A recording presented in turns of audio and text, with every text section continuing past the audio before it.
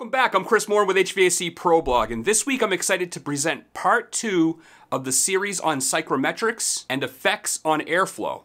This week we're going to wrap up a training from 1 year ago for my Patreon members by covering room sensible heat ratio and of course volume of air, or CFM.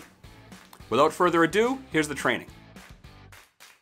So let's talk about the room sensible heat ratio. All right, so we're gonna take our design temperature that I've been working with, 75 degrees and 50% relative humidity. And if I was to print off a manual J load calculation that's room by room, or zone by zone, let's say.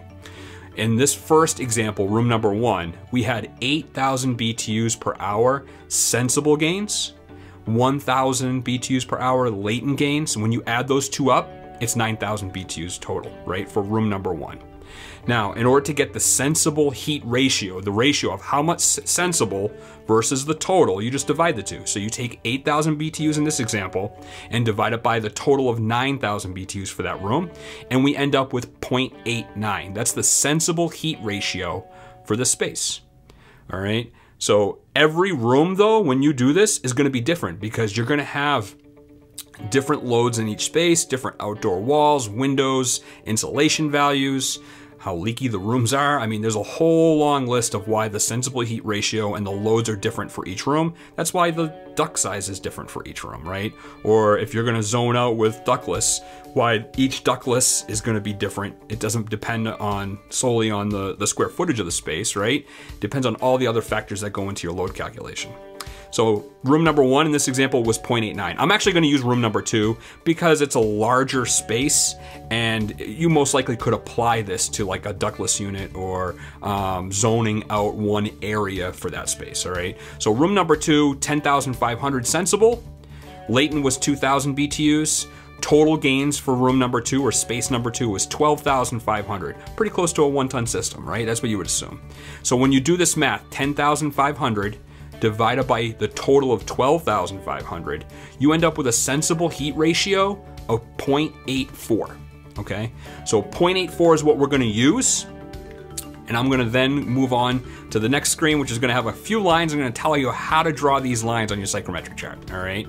So the first line we're gonna draw is using, that's that black line, it's gonna be our reference sensible heat ratio line.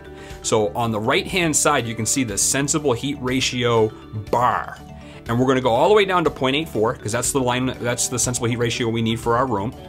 And we're gonna draw a line through our standard air mark at 80 degrees and 50% relative humidity. That's our reference line, all right? Then we're gonna plot our design temperatures. In this example, our design temperature is gonna be 75 degrees and 50% relative humidity, right? The one I've been using all along here, and that's what's in ACA Manual J, Table 1A if you're in most of the United States, all right? So 75 degrees, 50% relative humidity, and then we draw a line that's parallel to our sensible heat ratio line, all right?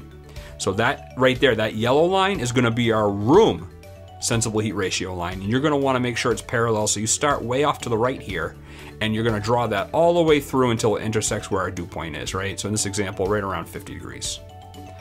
Now, we know our apparatus dew point, but we can then pick any temperature. Believe it or not, any temperature on this line will cool the room. But is it gonna cool the room with the amount of volume of air that you have available? Okay, so I just picked 2 temperatures here just to show you the difference. So I picked a supply temperature of 55 degrees, right, when I come down to the dry bulb, or I picked a supply temperature of 65 degrees.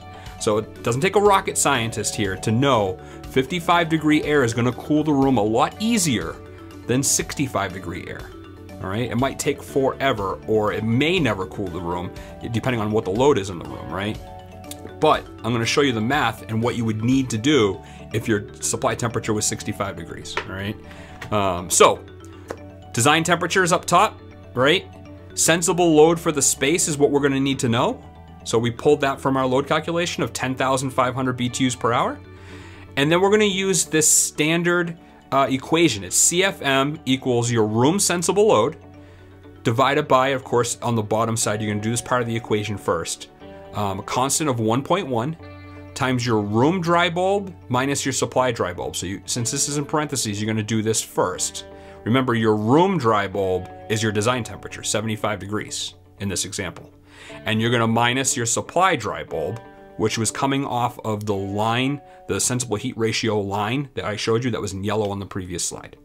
All right, so we plug these numbers in. I have 10,500 BTUs per hour divided by 1.1 times 75 degrees minus 55 degrees. So we minus these out first. That's 20 degrees times 1.1, and we divide 10,500 divided by that result, and we end up with 477 CFM.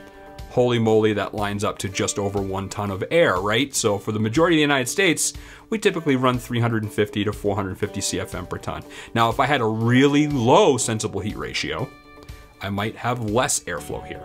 If I have a really high sensible heat ratio, I might have more airflow here, right? So 0.84 is actually pretty high, okay? So in this example here, if I have 55 degree air, I can cool this space with 477 CFM.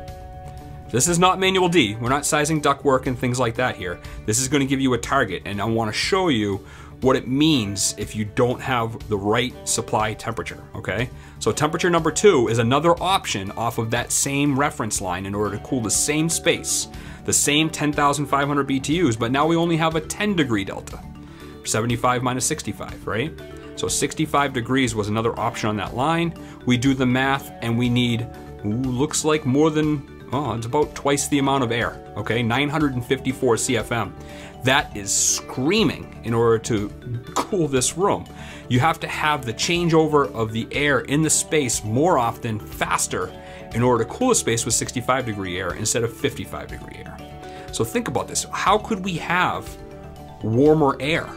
Maybe the ductwork's in an attic and it's not well ventilated, all right? And it's really, really hot up there, and you didn't insulate the ductwork, and you thought you were designing around 55 degree air, but by the time it makes it down the end, it's 65 degrees, okay? I've seen that a few times. I've also seen it where you put in a really, really high efficient variable speed heat pump or air conditioner, and the air slows way down as you get closer and closer to the design temp, except the thermostat's in the room that's down the other end of the hall, all right? So it ramps up to try to deliver the air that it needs, or it slows down as it's getting closer, and when it slows down, the temperature of the air rises. And that's why those rooms that are not controlled have a different sensible heat ratio versus the critical space in the house where the thermostat is. And because of that, you're not moving enough air down the end because the ductwork may have been designed for, let's say, a single stage air conditioner 20 years ago, and you just did a 1-for-1 replacement. So you gotta do not just room by room load calculations, but you actually have to make sure the new ductwork is going to work. I'm sorry, the old ductwork is going to work with the new ducted system, right? So really, really important there. All right, so let's move on. I didn't kill you too much here with math, but I just want to show you what happens, right?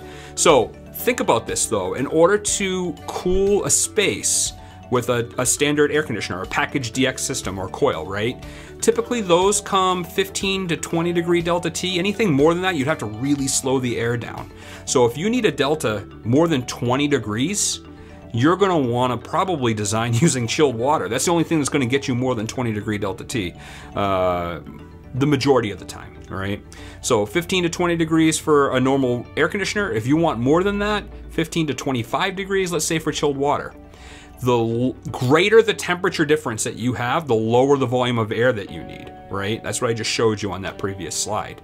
So if you have more than, let's say, 400, especially in the Northeast, 400 CFM per ton, you're probably gonna be moving the air too fast, and you probably need a bigger air conditioner with less volume of air, okay? To slow it down to remove that moisture. Lower coil temperatures, so you would assume, geez, I want the coldest temperature I can possibly get, but that actually impacts the COP of the compressor, okay? So the lower the coil temperature, the harder it is for that compressor to compress refrigerant and make sure you have enough superheat. So, you know, lower coil temps work great if you're able to, let's say, have an electronic expansion valve to make sure that you don't kill compressors. But the lower that temperature, typically the more energy you're using in order to get that coil temperature that low. So that typically equates to lower efficiency. So usually when you're going back, if you go back to that sensible heat ratio line that I drew, when you're picking supply target temperatures, you want to stick right around the 85 to 95% relative humidity lines that are coming up from the bottom left to the top right? Remember those pink lines that I was talking about 50% relative humidity was designed? You want to, on that sensible heat ratio, that yellow line that we drew, or orange line that we drew, you want to stick around 85 to 95% relative humidity lines, and you'll see 50 to 55 degrees in that example. That's what's normal in order to cool that space. Otherwise, you're going to have really drastically high volume of air if you pick a lower relative humidity. Of course, if your supply air is below that line, right? So if your supply air is below that, you're going to end up with low relative humidity, which actually isn't so bad if you're talking about cooling a space. It might feel more comfortable on an undersized system or a warmer supply temperature, right? But if your supply temperature is above that, you're going to end up with high relative humidity if you're trying to cool that space, and you're not going to feel comfortable, and you're going to keep turning the temperature down. So really, really important for efficiency. Make sure you have not only the properly sized system, but it's commissioned correctly. You have the refrigerant charge right after you set the airflow that's needed for design for the space, not 350 or 400 CFM per ton. All right, that's a great generic value, but if that wasn't what was used in the design of the ductwork and the needs of the space, you're not going to set it up correctly, and they're not going to feel comfortable. And I just showed you why, right? It has to be on that line. Now, unfortunately, I just basically explained that you can't satisfy every room if you have a single zone system, or even a ducted zone system with one piece of equipment, right? Think about it. Your choices are putting the thermostat in the most critical zone or the center of the house. That's what they used to do. Like my old 1880 Victorian here, I have a thermostat on the first floor in the middle of the house. That's where it's always going to be 68, 70, or whatever temperature I set it for in heating, right? Not the rest of the home. The rest of the home's either much warmer or much colder, okay? Or your other option is maybe to average out all of the sensible heat ratios for all of those rooms and then use the average. But in that example, you're probably never going to have the right one. It might cover one or two of those rooms, but at least it's close, okay?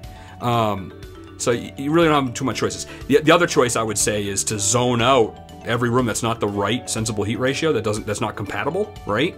So if you have a bunch of sensible heat ratios that are really high and a bunch of sensible heat ratios that are really low, you group those together, and that's one piece of equipment, and this is the other piece of equipment. That's going to be much more comfortable in the space, all right?